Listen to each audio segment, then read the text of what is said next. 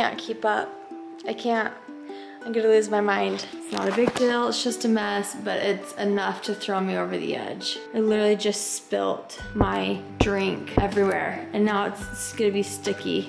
And it's gonna take me at least 45 minutes to like scrub. I already have to scrub and clean the kitchen. Not the whole kitchen, just my mess that I make. I'm gonna lose it. We are getting ready for a very fun weekend. Calvin is getting baptized, and we could have easily changed the date, but we have family flying in, and so we were not gonna change the date. We're still gonna have the baptism this weekend, even though Jared just got his hip replacement done. So that's a little wild. I have had the kids helping me all week. They've been doing some yard work, chores. They just brought up a bunch of sheets upstairs to put on the beds, and I still feel like very overwhelmed, even with the kids helping while Jared's in surgery. We're just using paper products. I know it's not what everyone wants to see online. It's like, don't use those, but it's that or my sanity. Yeah, I can't. I can hardly keep up as is. So baby's gonna wake up any minute. I just made the kids German pancakes. I'm gonna clean up my juice mess.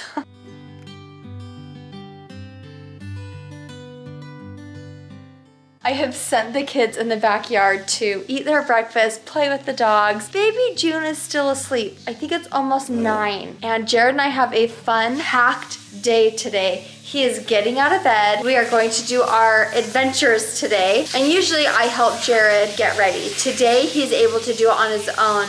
And I was a little sad. I felt like he kind of lost his personality the first week of his surgery. He was just really blue in bed. I just let him rest a lot. I left the house a lot. And here I am yelling, stop doing the floss in the shower, Jared. Stop dancing. He is like flossing and thinking he's so cool. Stop it. You are going to injure yourself. Other than the juice spill, I think we are off to a good day.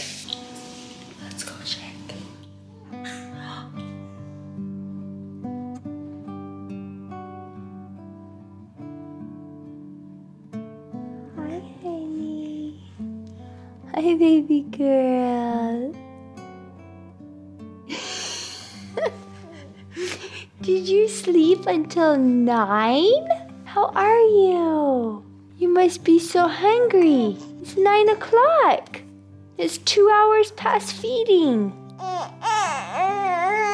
Good morning to you. Oh, I love my morning snuggles from my little baby girl. He chucked me in his ear. Oh, he did? Yeah. Were you playing at first and then he got rough? And he just chucked me. I'm sorry. Where's Dad? He's brushing his teeth. Well, now I know why she slept till 9. I think she has what Tommy has, a little cough. Baby girl. You seem happy, but she's stuffy and she's got a cough. Okay, Jer Bear, how you feeling? Well, these are the clothes you got me. This is the first day you're like up and at 'em and... Hello, Built. We love a good built outfit. You look really handsome. Leave those tags on. Let people know you're new. Your hip is new. Your spirits are new. I feel new. In fact, I'm gonna do my exercises and we're gonna talk all about it. Okay. Speaking of feeling new, today is one of the first days that I feel like super good. Yeah, I still feel surgery pain and everything, but every morning is like really, really hard for me to wake up and get out of bed and start moving. I'm supposed to be getting up like every hour and getting some movement in, and it's been really difficult for me to do. But today, I got up, got out of bed really quick. I've been super independent. I showered by myself, I got dressed by myself, and Ellie has been super helpful with that every other day. As you probably saw from Instagram, like days 3, 4, and 5 were super hard, like the hardest days, even compared to days 1 and 2. But something just clicked, something just turned over on days 6 and 7, where I feel like every single day is getting a little bit better, and I feel like this is a really big turning point, a huge monumental turning point for me in my recovery. And in fact, when my physical therapist was here yesterday, he's like, all right, you graduated. I was like, graduated? What do you mean? He said, I want you to be done with the walker, and I want you to get a cane. Yep, I'm graduating from the old man walker to the old man cane.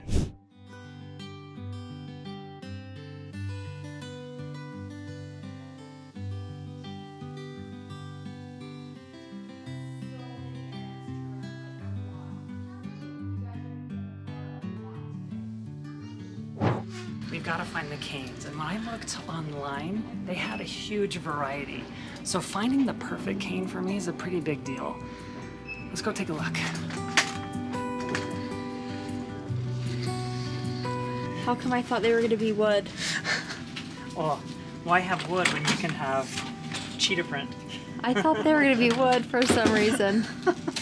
I think I found the one. This one looks nice because it can fold, like travel size. That's nice. Not only does it fold, but it has like 3 on the base, so it's like more stable. Oh, but look at this. That's really nice. So it's adjustable. And it has an extra handle. Oh, that actually, I think this is the one. Well, since I got the new ride, I thought I would walk out with it. I'm using the cane right now. Oh, it's definitely gonna take some getting used to. I am a little slow with it, but I think this is gonna help my mobility so much. And I'm officially graduated from the walker.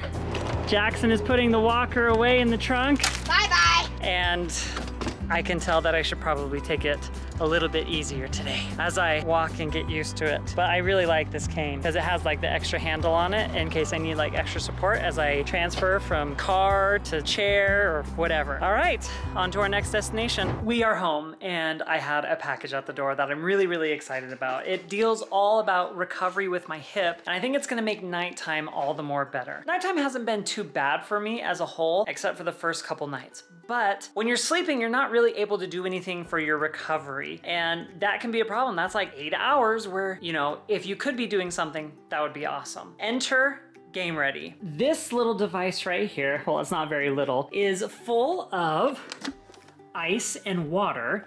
And it connects through this hose, goes all the way down here into this, which is a hip pad. It pumps cold water through that hose and through that hip pad, and also compresses my leg. Now, I've been doing something similar to this with that little machine right there, and it's been fine. It doesn't get the temperature that I would really like, and it doesn't do compression, but it's been nice. The other downside about that blue ice machine is that it only does 1 segment at a time. I can only let it run for like 20, 40, or 60 minutes, and then it turns off and makes a really loud beeping sound afterwards. So if the baby's asleep, uh-oh, I'm in trouble. This machine will go in intervals. So I can have it go 30 minutes on, 30 minutes off, all through the night. So my leg is getting that ice and compression all night long. I just got it today, and I think it's gonna be really, really nice for my recovery, especially as I switch to the cane. Because I can tell that working with a cane is gonna be a little bit more difficult than I thought today. Because I can tell that the cane is gonna be a little bit more difficult than I thought. Well, we drove 2 houses down.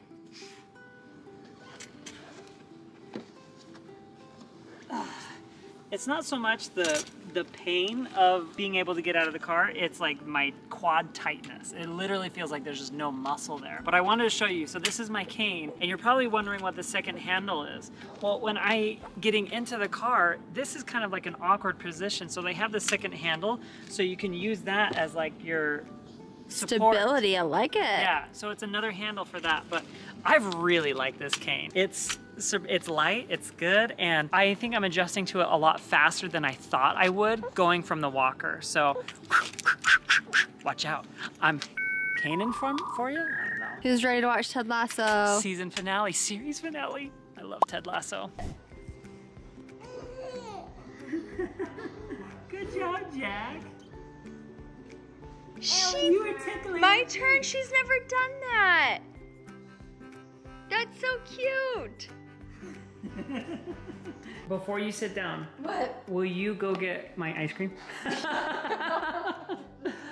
So one thing that's been interesting with my hip surgery is our whole anti-inflammatory diet has just kind of gone out the window. Ellie's been better than I have, but I don't know. I think it's been really, really nice to have a little break to not think about it so much. So we have ice cream that I'm going to be eating, and we're at Jonathan and Susan's house, and we're gonna watch the last episode of Ted Lasso. I'm so excited. I am too. I think we watched one of the very first episodes of Ted Lasso with you guys. Totally. This is like a very fitting end. Bookend. Yep, that's gonna be it from us. Thank you guys for watching. See you next time. Bye. Say bye, June.